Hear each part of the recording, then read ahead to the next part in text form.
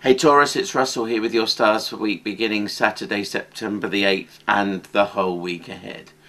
The moon moves into Gemini, and when you get the Gemini feel, then you get a money feel to your stars. But it's not all good, and the reason being because Mercury and the Sun squares the moon.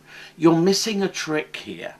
This is a very good time. In fact, the whole weekend is good to look into money and finance, especially possibilities that are hidden from view. And that's where you must look now, under the stones, the financial stones of your life.